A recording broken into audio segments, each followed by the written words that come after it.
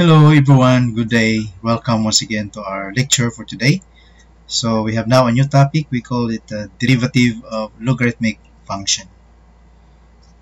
Okay, so before we go to the main concept of this discussion, let us recall first the basic thing about logarithms. So there are two important types of logarithms. So number one, we have the logarithm base 10.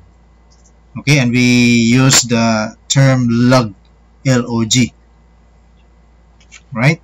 And the other one is what we call the natural logarithm. Okay, and we use instead of log, we use ln. All right. For example, if you have say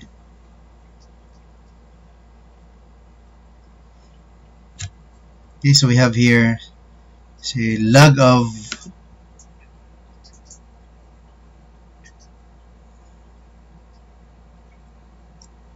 x. Okay, log of x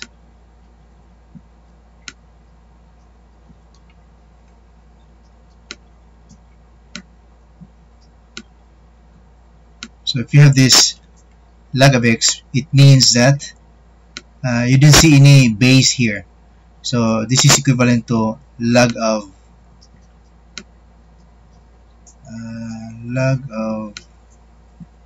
x, log of x base 10. Okay, so if you don't see any base on this part here on the left, so that is understood to be base 10. And the other one, we have what called ln. So if you see this something like this, ln x, you can put parentheses. So this is equivalent to, this is still a logarithm, so we use log. So log of still, this is x. By the way, you can put x inside the parentheses. Okay, also this one here. But this time class, we have the base equal to e. The base is equal to e. So we know what is the value of e, right? The e is 2.7182818. Okay, so this is a very important concept class that we need to remember always when we deal with logarithm. Okay, so we have base 10. So we use a log. Now, for example, if you have log of say you have log of,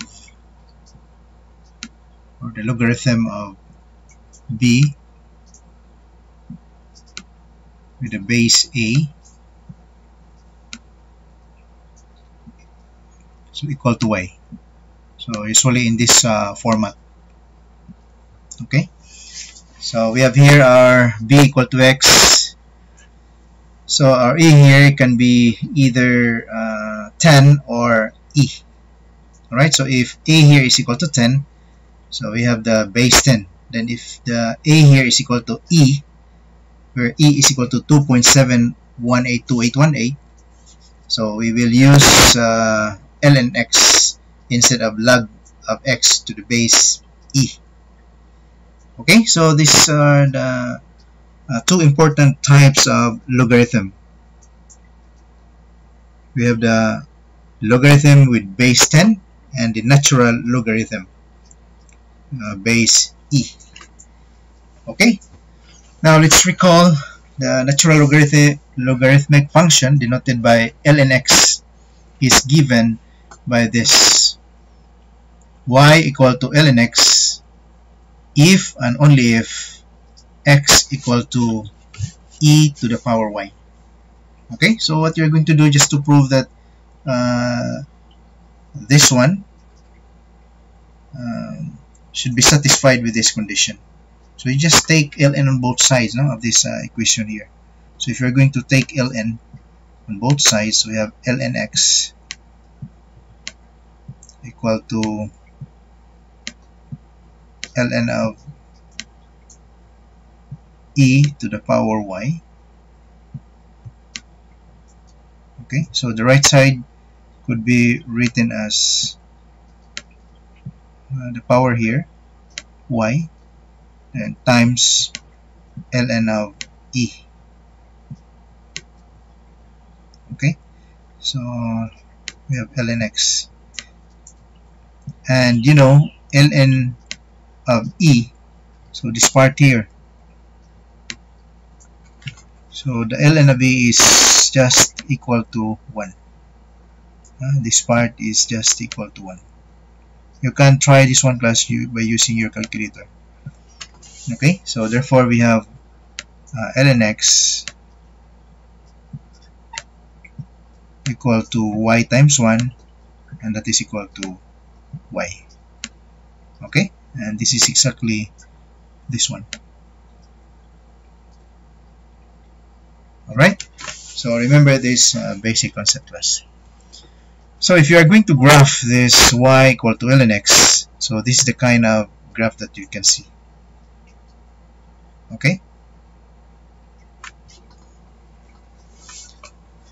now if we're given a function equal to, or function of x equal to ln x, then the derivative of this function is equal to 1 over x. Okay, so remember this equivalent class, because we are going to use that in our next discussion, the next part of this topic. So in general, if u is a differentiable function of x, then we have this new formula in addition to our many formulas already. We have the derivative of ln u with respect to x is equal to 1 over u times the derivative of u with respect to x.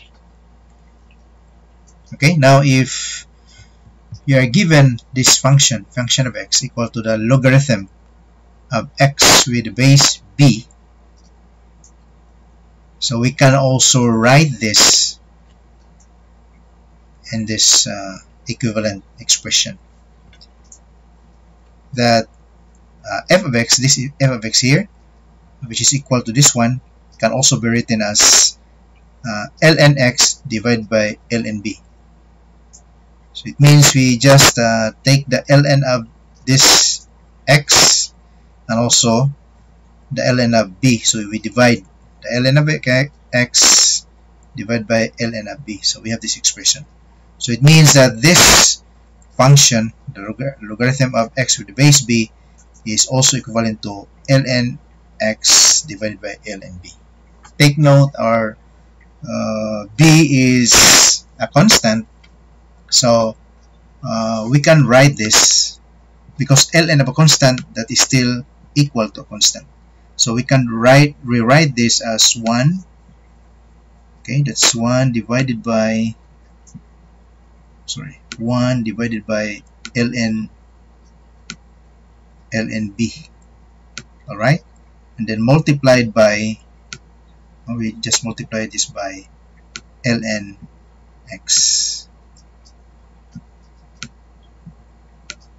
Okay, now when you take the derivative, derivative of this function, which is now written in this manner, we segregate the constant 1 divided by a constant, so that is a constant. So we know that the derivative of constant times the function, the variable, here our variable is x, so we just use the formula of the constant multiple.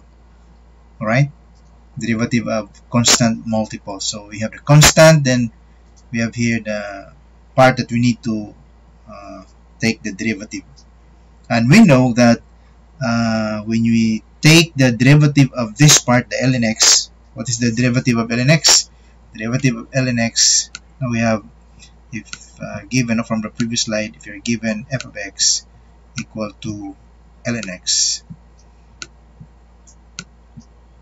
So when you take the derivative of ln x, so this is equivalent to 1 over x. So the f prime of x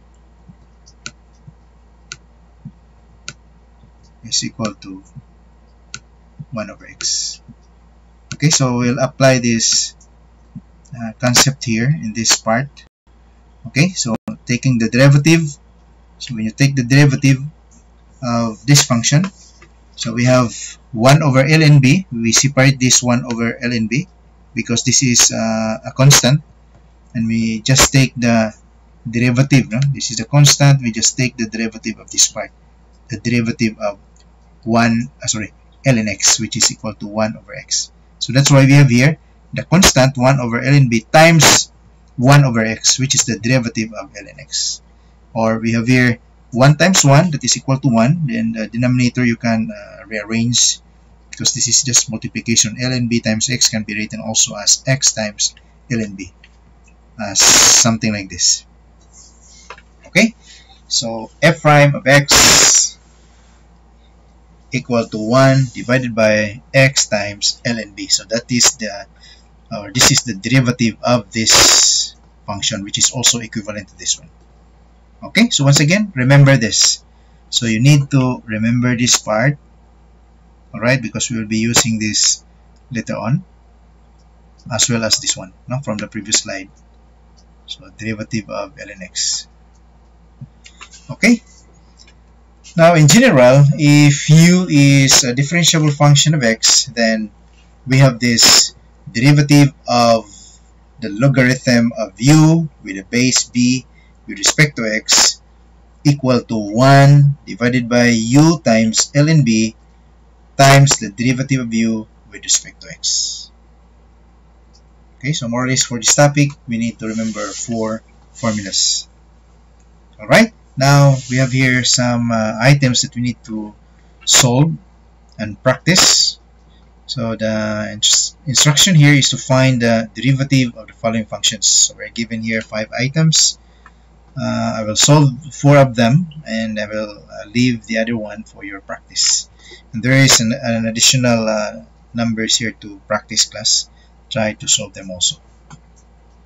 Okay, so that's all for now for this video. See you in our next video, showing you the solutions to these items here for our exercises. Thank you very much. Have a nice day. Stay safe and healthy always. God bless. Bye.